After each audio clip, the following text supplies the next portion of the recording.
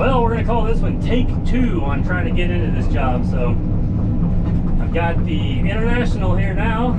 I got the Peterbilt. I just got it backed in here and the front end fell right where this, in between this gate. It must be the ditch line for the power, because they back in and they just sink. So I thought maybe the International would be a little easier. Just because it took me 4 times to get the Peterbilt to get lined up to get in here. So I'm trying to get in a person's backyard to dig out for them to extend a retaining wall. So they've already taken the wall down. They're wanting to put an in-ground pool back here. To get this spread, I don't want to pull back out on the roads. I got mud all over the tires on the International. But I get back up here. This is actually a site I built a retaining wall here in 18, I believe. It's not this one that I'm taking down. It was the other side of the house. He wanted to put like a parking area and stuff like that. This is actually up in his backyard. And I actually dug the footings for this house because the builder that built it was the one that I used to do a bunch of work for in 17 and 18.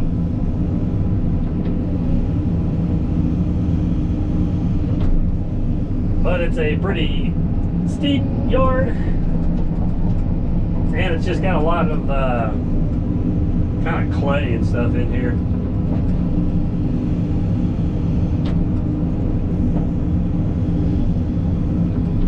Quite plan spreading rock down here, but this should help us from tracking mud out on the road and give everybody a little traction, because after I get done, the guys built the wall got to come back in, and then the pool company. So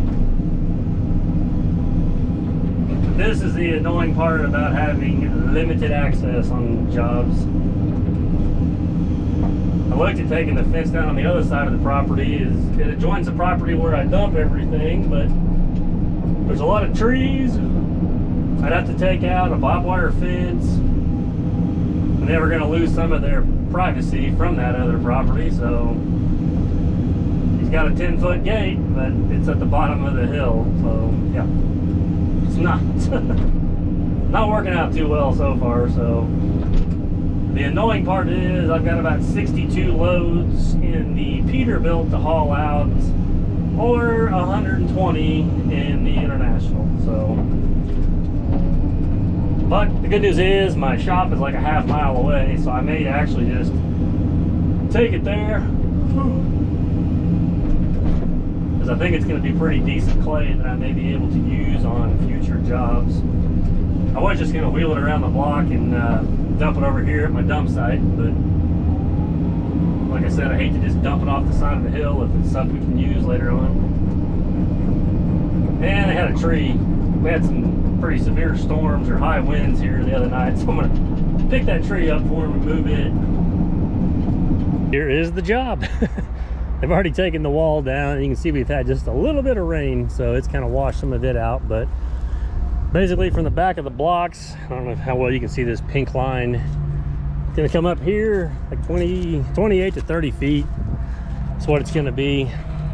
To here, my line's pretty terrible. So all this is gonna come out, and then they're gonna hook onto that wall and bring it up and around here, and that way they got room for an above ground pool, kind of like straight out from the house right there. So the bad part about it is we have a lot of material to take out, and I may actually going to leave some here. I'll probably pile it up because his access is getting pretty limited, so maybe back here for some of it to backfill for the wall guys and have. But I'll probably, since I got to come in that way, I'll just start over here at this end and just dig it and load it into the truck and haul it out of here. So yeah, it's not overly complicated. It's just the access is the biggest thing. So that was the wall that I built down there, like I said, in 18, I believe. So yeah, got a pretty good swath of earth to take out in a little truck. So yeah, this is kind of funny now, is I got the big excavator and the little truck, because last time I dug that one out, I just had the little International and the 260, but I was able to dump it back off the end of the road and dump it right there. So it really wasn't that big of a deal. But like I said, now I looked at clearing out a path and just being able to back right through there. There's a barbed wire fence, there's all those briars, so I didn't know how well that was going to work either. So I'm going to go up here to the top and at least try to dig my line so I don't lose it or whatever. Dig it on that end and try to get kind of positioned up where I need to be. Just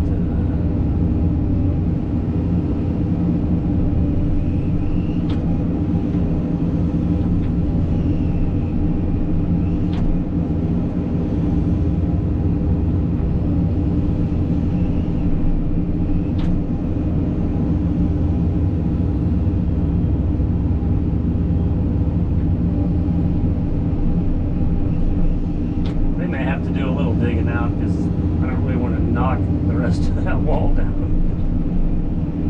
Just trying to dig it right now where I can kind of have me a nice line.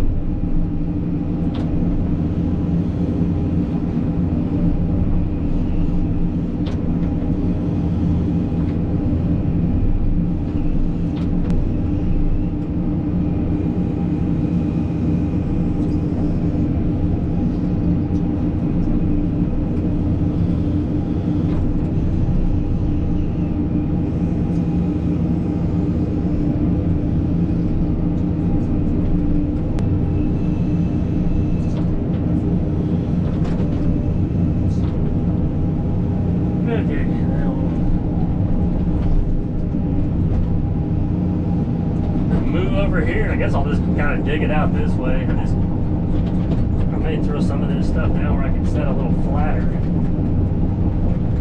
don't want to get real close to the edge, just in case it gives way. But for these first few, I may be fine. Yeah, I guess I'll just set the International like right here. Load away. So yeah, won't take long at all to load that thing up.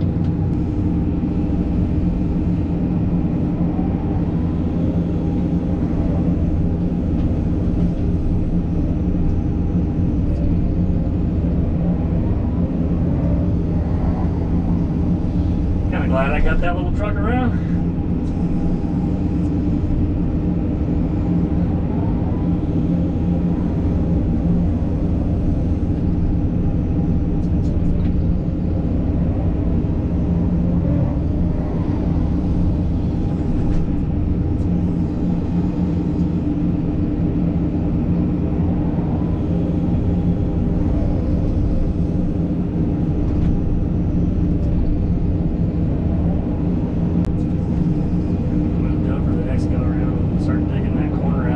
Trying to dig it to depth and just work my way out.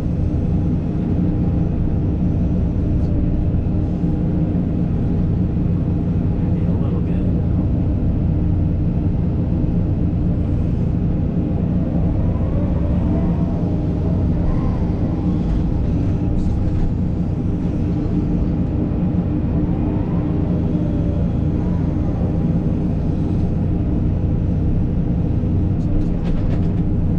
Okay, now we'll go dump.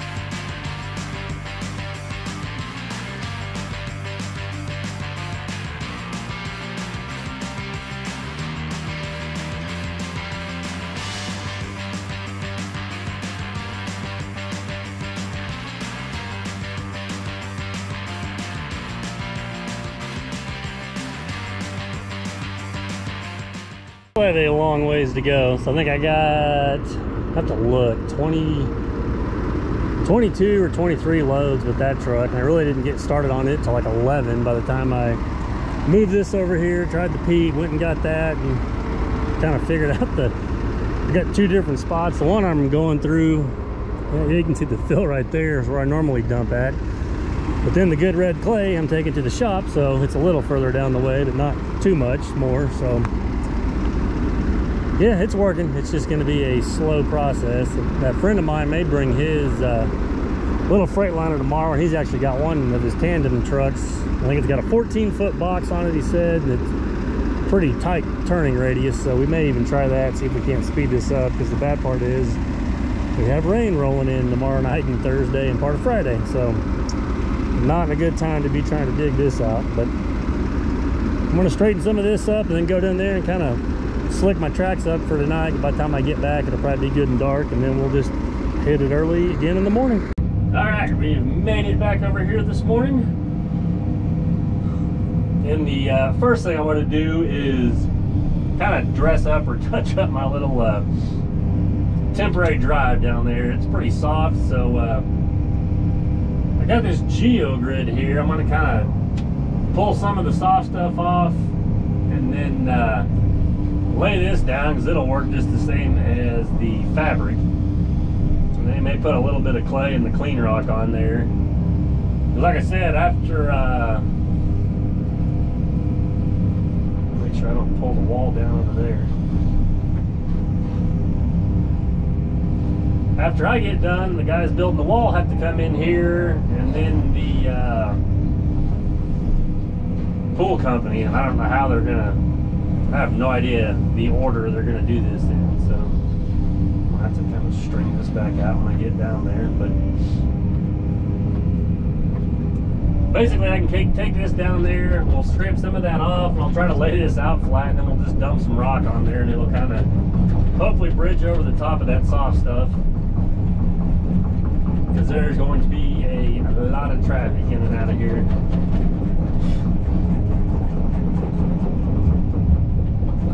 And maybe if this starts holding up, I may try to go get the peat, or like I said, that friend of mine's bringing his probably after lunch, because he's busy with it till later in the day. It's a tandem. I want to say it's got a 13 or 14-foot box on it, but he says it's got a real sharp turning radius, so we may try that.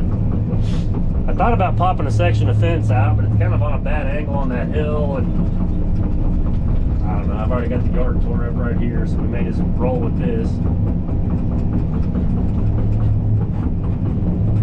So I should have got the grading bucket instead, so we'll